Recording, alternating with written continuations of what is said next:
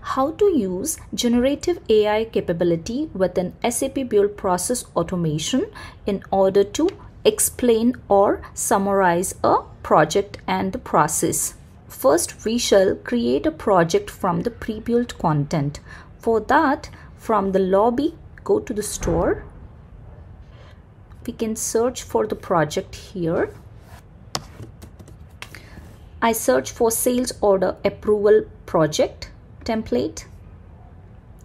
I can create a new project from the template. Click on create from template. Here is the project name taken over from the template. Click on create.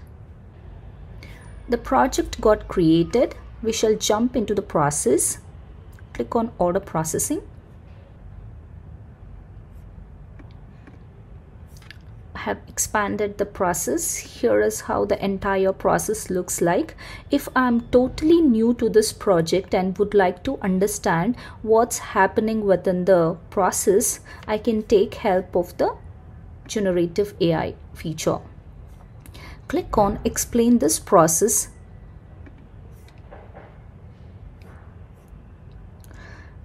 Generative AI has provided us with the project overview.